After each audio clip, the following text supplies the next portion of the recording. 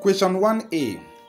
Given that 7 minus 2x, 9, 5x plus 17 are consecutive terms of a geometric progression GP with common ratio r greater than 0, find the values of x. So we're just going to solve this right away. So let's divide this into 2 so that we'll have enough space. Okay. Now we remember that for a geometric progression, r is equals to, the common ratio is equals to the second term divided by the first term. Also, we can also say that r is also equals to the third term divided by the second term. What we are saying is that if you have a set of sequence, in this case now geometric progression, now this first term, this second term, this third term, it continues like that fourth term. So we are only saying that if you want to get the common ratio, this is second term, so second term divided by the first term. This is third term, so third term divided by the second term, just like that. Fourth term divided by the third term, just like that. So we move on. So we have only 3 terms here that are given to us. So that is why I'm taking these 2. Remember, where our target is to get the value of x. So we substitute those values at once. So we know that r is equals to, the second term is 9 all over the first term is 7 minus 2x. So this is the second term, this is first term. We also have that same r is also equals to the third term, 5x plus 17 divided by the second term, which is 9, divided by the second term, which is 9. So we have that. Now if r is equals to this, common ratio is equals to this, common ratio is also equals to this, it is reasonable to say that this is equals to this. It's reasonable to say that 9 over 7 minus 2x is equals to 5x plus 17 all over 9. So we cross multiply this time this, this time this. So cross multiply this time this, this time this. So that is to say that we have 7 minus 2x times 5x plus 17 is equals to 9 times 9 is 81. So we have 81. Now we clear these brackets. When you clear these brackets, if you clear these brackets very well, you're going to have this. So that 7, okay, let's just do it together. 7 times 5x, I'm using this to operate this and this. So this multiplied by this and this. So 7 times 5x will give us 35x. Okay. Now 7 times plus 17 will give us plus 119. Now the next one, we are done with 7, so let's use minus 2x. So minus 2x times 5x will give us minus 10x squared. Minus 10x squared. Okay, minus 10x squared. Now we use minus 2x to multiply plus 17. So minus 2x times plus 17 will give us minus 34x. Minus 34x, which should now be equals to our 81 that is there already, or 81. So we have that. We have this. Now the next thing we are going to do is to collect like terms and we solve this. So if you collect like terms and solve this, you are going to have minus 10x squared. And we are picking this minus 10x squared in terms of the degrees of the powers. So we have, for the x now, we have 35x minus 24x. That will leave us with plus x. Now we have plus 119. So let's take that plus 119, and this whole thing is equals to 81. Okay, now on rearranging this, we are going to have, okay, let's take this 81 over, so that we are just taking it bit by bit so that you understand what we are doing. So that will now become minus 10 s squared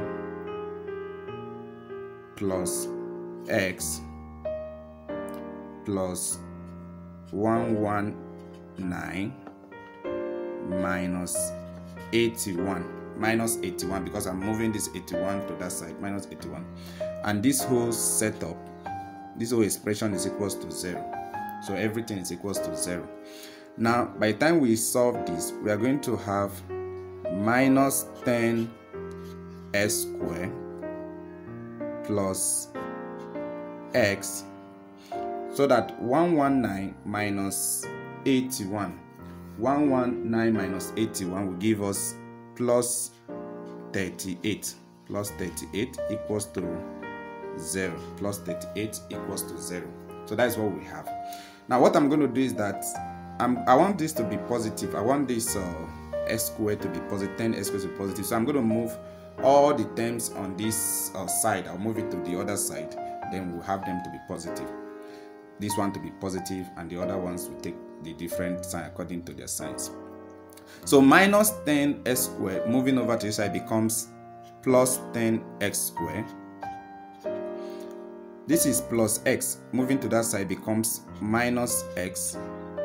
Then this is plus 38, moving to that side becomes minus 38. And everything is equals to 0. Everything equals to 0. This is 0 equals to 0. Now this is a quadratic expression, or quadratic equation rather.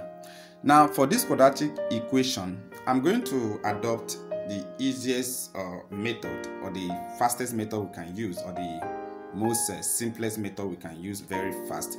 So you can use whatever method you are familiar with, be it completing the square method, be it the formula method, the almighty formula method, or the factorization method. So I'm going to use the factorization method to do this. So what do? I will get two common numbers that I can use to replace this, two common roots I will use to replace this first, this minus x. How do I do that? I multiply minus 38 by the first term, 10x squared. When you multiply that, you're going to get minus 380 s squared, minus 380 s squared. And if you get two numbers that you can multiply to get minus 380 squared, those two numbers will be minus 20 and plus 19. Minus 20 and plus 19 will give you minus 380 s squared. Now if you add them together, if you add that minus 20 and plus 19 together, you're going to be left with minus 1, which is the same as this minus x. So that is what I'm going to use. So I will use those two factors to replace this.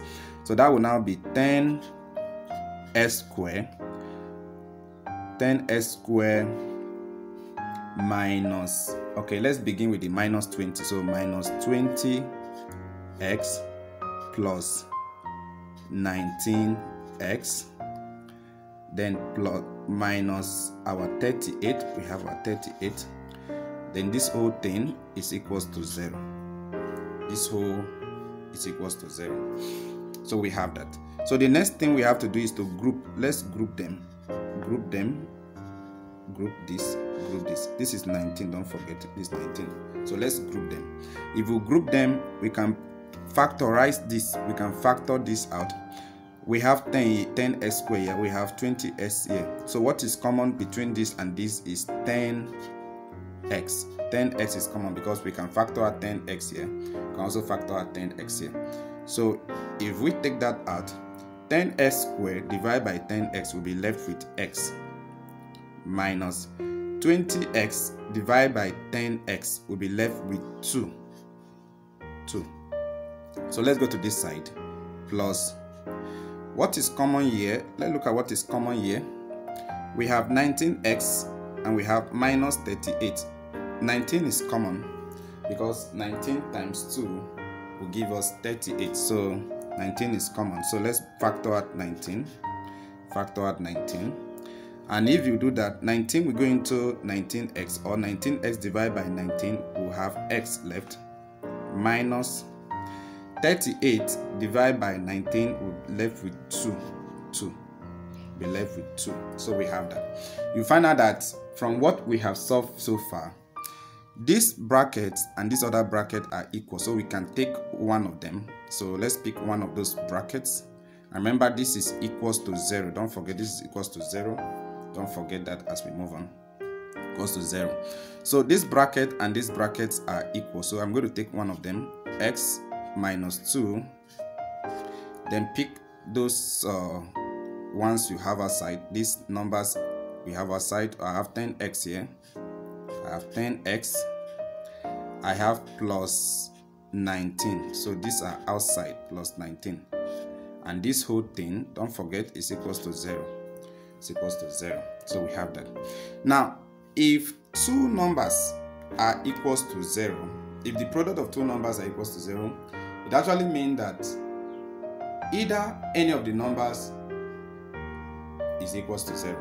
So it's either x minus 2 is equals to 0, or 10x plus 19 is equals to 0. So it's either this is equals to 0, or see that this is equals to 0, or this is equals to 0. So if that is very clear, we can make x the subject formula here. So from here, if x minus 2 is equals to 0, it is true to say that x is equals to 2. It's equals to 2. Because this is minus 2 crossing over to this side, that will be 0 plus 2. And 0 plus 2 is 2. Or we also have this. Okay, let me just solve out this place very well so that you get it better. So this will be 10x is equals to minus 19. Minus 19. 10x is equals to minus 19. Minus 19 is equals to minus 19. Now don't forget that our x is equals to 2. We have that. Or our x will be equals to minus 19 all over 10. So these are the values of x we were asked to get. These are the values of x.